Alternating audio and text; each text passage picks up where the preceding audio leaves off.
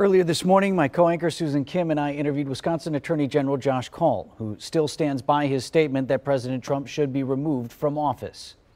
What happened yesterday at the Capitol was absolutely disgraceful, and it was incited by the President of the United States. And it's really the culmination of months and months of totally false attacks on our election system. And given what the President did, he needs to have consequences for that. Any citizen who had organized that kind of effort, like we saw yesterday, should expect to be prosecuted. At the very least we should do is remove him from office. And while I was glad that statement was issued, I'd like to see the president himself say what his written statement said. We're speaking with Wisconsin Attorney General Josh Kaul.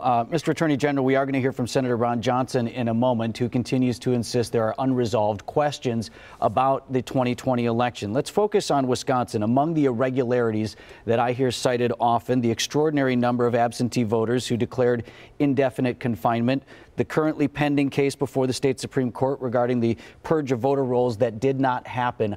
Are there any of these questions that have been raised, so-called irregularities, that you believe at least ought to be investigated?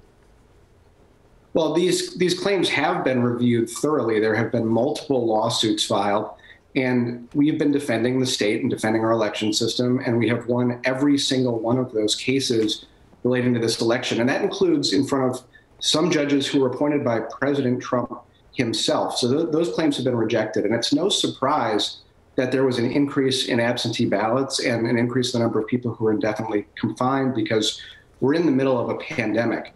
We had our two largest counties recounted. There's just absolutely no question about the validity of the election. And the president, or Senator Johnson, who you mentioned is coming on, they're doing a grave disservice to the country and our democracy by continuing to spread these false attacks. This really boils down to voter fraud McCarthyism, and it needs to stop.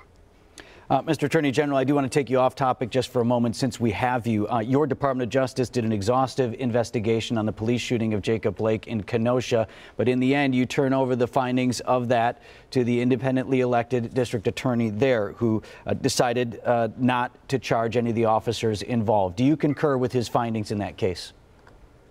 Well, our role in those cases is fundamentally different from the role of a DA. We gather the evidence and we let the chips fall where they may. It's then up to the district attorney to decide what those chips show.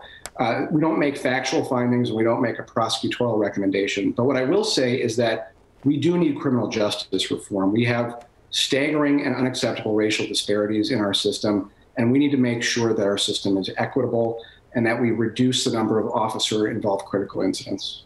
Attorney General, I'd like to ask you about security at the Capitol. I think everybody who was watching was wondering, like, how could this happen? How could so many people get into the U.S. Capitol building? Does that raise concerns for you with the Capitol building in Madison? Will you take a look at security there as a result of what you saw yesterday? Well, what happened at the Capitol in D.C. yesterday should never happen. And the Capitol police officers went through a very difficult day yesterday, but the leadership needs to be held accountable for what took place there. It's just totally unacceptable. I have a lot of confidence in the Capitol Police here in Wisconsin, and I'm confident that they are both taking appropriate measures and will look at what happened in D.C. and make sure that they learn from that so that we're more secure than we have been before in Wisconsin.